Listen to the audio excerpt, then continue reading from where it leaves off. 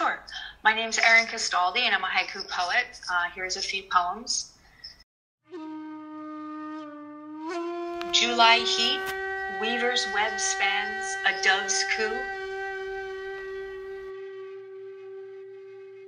Gray crane abides, scent of low tide, pressing his feathers.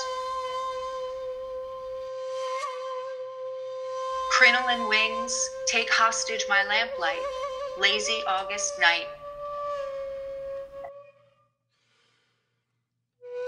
Splitting the sky, one deep crimson vein evaporates the moon.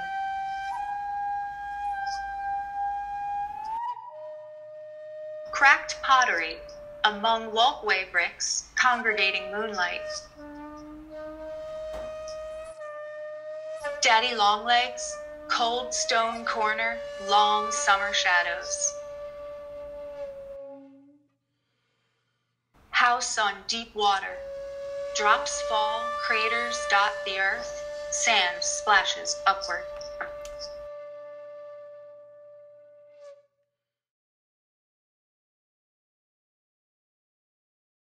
Well, I've been a writer for as long as I can remember, but I've gotten into writing haiku because I am just in love with the 3-line format. So where I live on the East Coast of the United States, it is a gorgeous area, especially in the spring and summer and fall. I mean, and winter too. But I can take a walk and I can hear birds and see mossy trees. I can go to the ocean.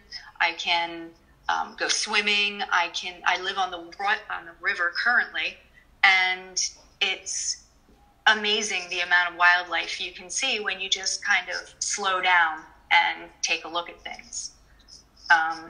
Usually it's just something simple that inspires me, whether it's a beautiful sunset or stars at night. Just happen to go outside to walk my dog, something mundane like that, and something will strike me. Some kind of moment that I want to capture and share with other people. That's usually what kind of inspires me.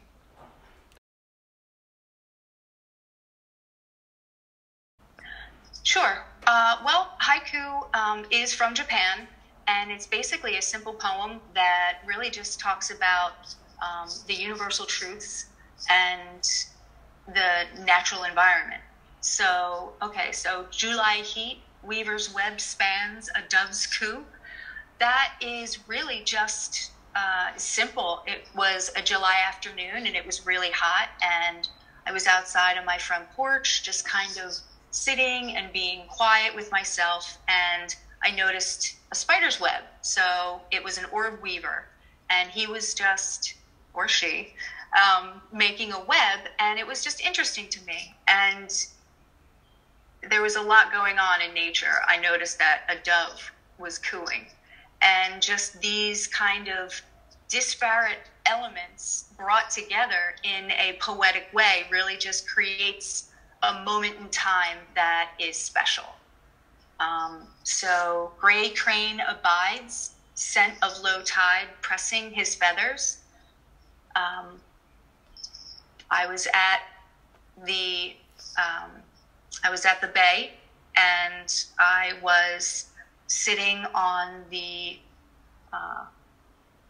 edge there of the water, and I was just watching a crane walk around the mud and among the reeds and the grasses. And low tide can be a difficult scent to get familiar and get comfortable with if you're not from a beachy area. It's a little pungent, and I just thought, do birds smell? Do they know what low tide smells like? And just abiding the scent of low tide on his feathers kind of came to me, and I think it was done in kind of a poetic way that kind of points out, how I felt about it and what I was seeing. Because haiku has a lot of sensory incorporation. You use all of your senses, and the more the better in a haiku. Cracked pottery, among walkway bricks, congregating moonlight. So this was just standing outside in the evening and noticing that after a rain, the cracked pottery pieces in my front walkway, because I live in a Victorian home, I saw these little puddles of moonlight between the bricks. And basically, haiku is really just stating a profound moment in a really simple way. And that's what I think that this kind of accomplished. Cracked pottery among walkway bricks, congregating moonlight.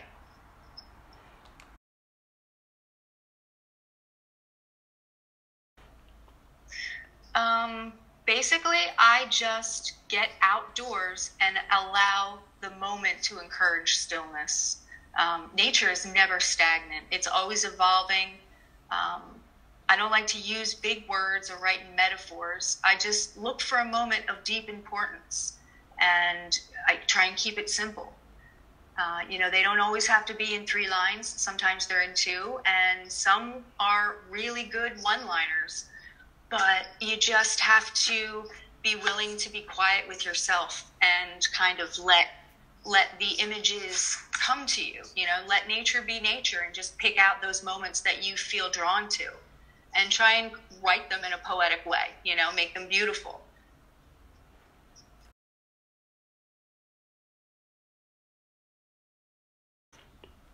Sure. I'd encourage someone to zoom in on their subject, to put yourself in the shoes of your object.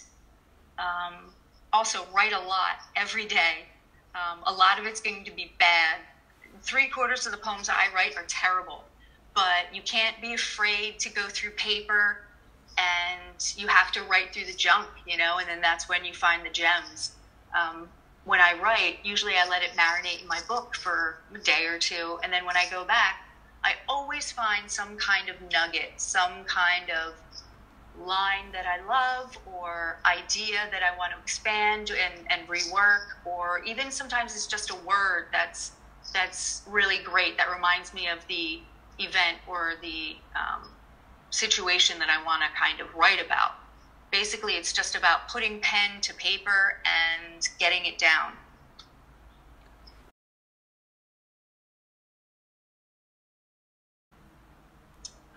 Well, I'd suggest that you just take the time to relate to the poem.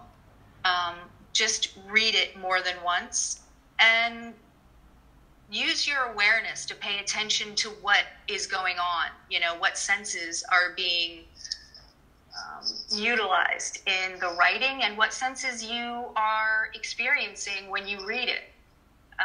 Are you feeling sad? Do you feel confused? Do you feel indifferent? What kinds of experiences is this poem encouraging in you?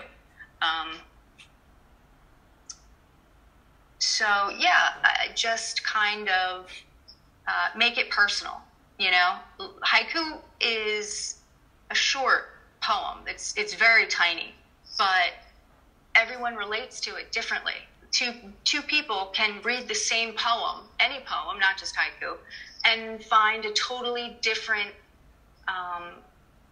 inspiration from it. They can kind of relate to it in different ways. And I think if you just take your time and read it more than once and try and put your shoes into the writer, you'll see what they're trying to show you.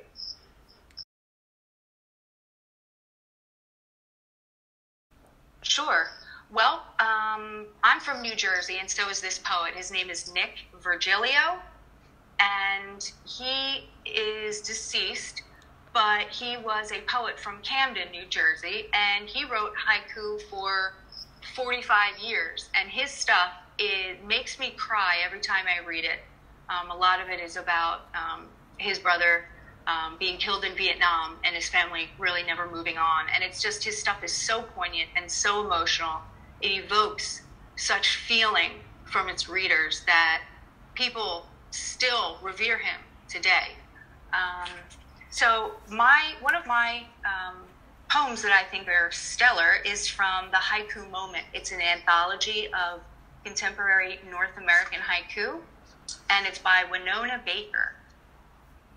moss-hung trees, a deer moves into the hunter's silence.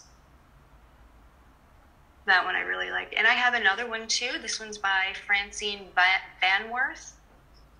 In cellar darkness, where potatoes lie sprouting, falls a wedge of light.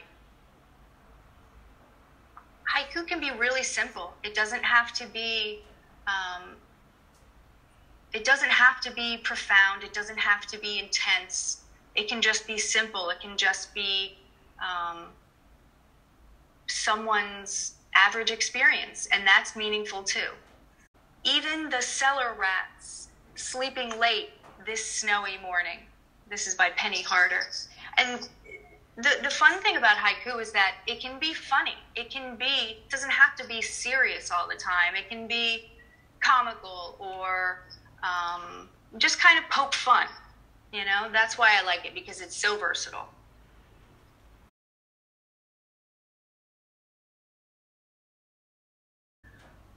Sure. Well, actually, I really love the Nick Virgilio Haiku Association. They have a writer's house where they teach students in the area, at-risk youth, the beauty and the just loveliness of poetry in general. And they've got all kinds of poets who come and offer their time to teach about what their specialty is or what their passion is. And they hold, seminars and workshops and things. And yeah, it's a fantastic organization, the Nick Virgilio Haiku Association.